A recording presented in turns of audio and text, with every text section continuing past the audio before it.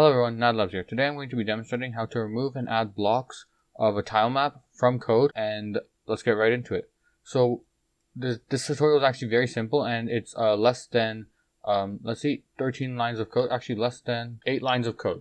So essentially all we want to do is whenever there's an input event, we want to make sure that if this event is a click, and how did I get this click event here? I went to my project settings, I went to my input map, and I just typed in click into the action, and I can't add it because it already exists, but if you can click add, and I added a right click because that's how we were going to remove the blocks. And whenever we click, we're going to make a variable called a tile, and we're using the world to map function, and this function is part of the tilemap documentation. It basically returns the coordinates of the tile that we clicked. We get this variable, right?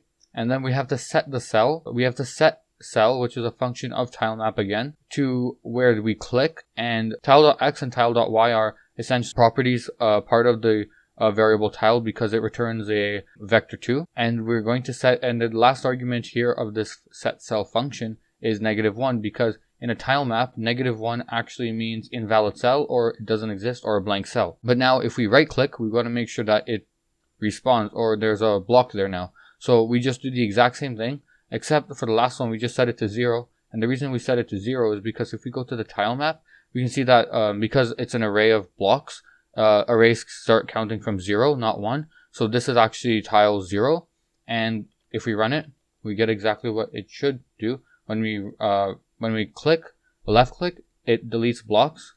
When we right click, it makes blocks. And there's a couple things you need to do. The reason the rigid bodies here are reacting to what happens to the tiles is because these rigid bodies here have a collision shape, right?